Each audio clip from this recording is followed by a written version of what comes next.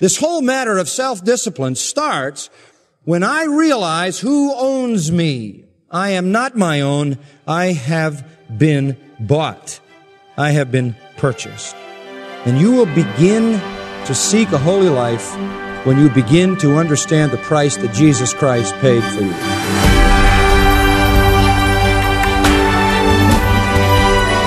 John MacArthur will show you how those glorious truths relate to what he calls the art of self-discipline. And that's the title of John's current study. Here he is with today's lesson. If you desire to be a self-disciplined person, a spiritually disciplined person, there are some very important attitudes that you must maintain. One is to remember who owns you. That is to say, you're not really in charge of your life. All that you are and all that you do, the direction of your life must come into submission to the purposes of God, which are unfolded in the Word of God and by the leading of the Spirit of God. Secondly, self-discipline comes when you look back to the covenant of your salvation. When you look back to the covenant of your salvation, that is to say, when you remember that at the point of your salvation, you made a promise to submit to the Lord. And as a believer, you should mark it out that God will keep His promise to you to chasten you if you are not obedient to Him. Thirdly, it's a very, very important matter for us to recognize that sin is primarily a violation of our relationship to God. It is a violation of the intimacy which we share with a loving Lord and a gracious Savior. Now, I want to take you to a fourth principle in this matter of self-control, spiritual self-discipline that is very, very important. If you're going to be self-disciplined, you have to learn to control your imagination. You have to learn to control your imagination. Beloved, that's where the battle is fought. When you are fighting sin on the inside in your imagination, your conscience is battling alone. No one outside knows it. No one outside. And you need to be aware that the battle has to be won there. You win the battle there, and you'll win the battle on the outside. You lose the battle there, and you'll lose the battle on the outside.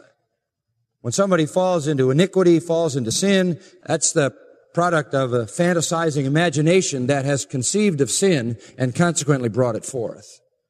Win the battle inside. The issue is you. The issue is not the world you live in. It's you. I suppose it would be probably true that the world in which Paul lived was at least the equal of our world today in its debauchery. And I'll go beyond that. Let me tell you something. I don't know that I could ever conceive of a more debauched culture than that which surrounded the nation Israel and which encroached itself upon them until even the Jews began to commit the same kind of debauchery as the nations around them. Prostitution, greed, murder, child sacrifice. I mean, just horrendous kind of behavior out into the Gentile world where Paul was. It was debased and debauched to the degree that we know today. The only difference is that we can put it on forms of media that the ancient world didn't have. So the battle has always been fought at the same point. There have always been the external influences. You can't run and hide from that. That's not the problem. The problem is the internal lust that is generated in an imagination that is not subject to the truth. Self-discipline then begins with our theology, knowing who owns us, knowing the price that was paid for us, remembering the covenant we made with the Lord when we came to Him, the recognition of all sin as a violation of our relationship. And then it moves out of our theology into our own personal spirituality, and self-discipline becomes a matter of controlling your imagination. And if you are to do that, you must hide the Word of God in your heart so that it comes ringing loud and clear and activates your conscience. Conscience is not in itself a moral law. It is merely a device that reacts to moral law. You could describe it as a skylight. It is not in itself a light. It is merely a skylight that lets the outside light in. The outside light is the truth of God. The conscience is the skylight that lets it in. And you remember Paul said, keep that clean so the light comes in. And you definitely want that. Now, we live in a culture which assaults that two ways. First of all, our society wants to change the moral code. So let's take the Bible and get rid of it. Let's just get rid of it. We don't want this for our moral law, so we'll invent a new one. We'll let MTV invent it.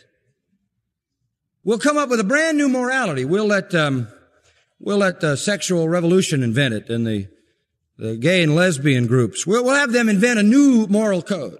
Now what? Now conscience has a problem, because conscience is not a moral law. Conscience is merely a device that reacts to what you believe. Muslims have conscience. Buddhists have conscience. They don't know the truth of God, but the conscience is a human mechanism that reacts to your belief system. So what happens in our society is you invent an erroneous, deceptive, lying, hellish, damning moral system. And now what you've got is misinformation going to the conscience. So the radar doesn't work. It's non-functioning. In addition to that, we have the psychology world. And what is the goal of modern psychology? The goal of modern psychology is to train people to ignore their conscience. Your conscience is making you feel guilty? That's wrong. You're not a bad person. You're what? You're good. You lack self-esteem. In fact, you're so much better than you think you are that it's really troublesome. And most of your problems are because you don't know how good you really are. So when conscience says you're guilty, this is wrong, this is wrong, this is wrong, you silence that conscience. So on the one hand, the culture develops a completely new moral system, and on the other hand, it trains people to ignore their conscience. So you have a whole civilization of people flying stone blind and crashing and burning all over the place.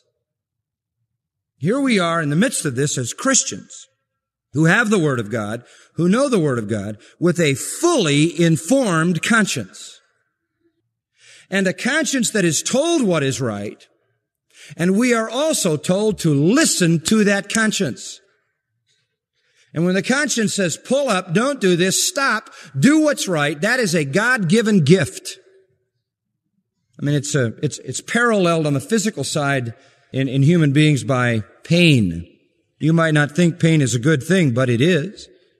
Pain is a good thing because pain tells you your body has a problem. If you don't feel any pain, you would eventually just die because you wouldn't remedy your condition. When pain comes, it's God's way of saying, stop doing that, you're hurting your body. And when conscience starts yelling at you, it's God's gift to you saying, stop that, you're hurting your soul.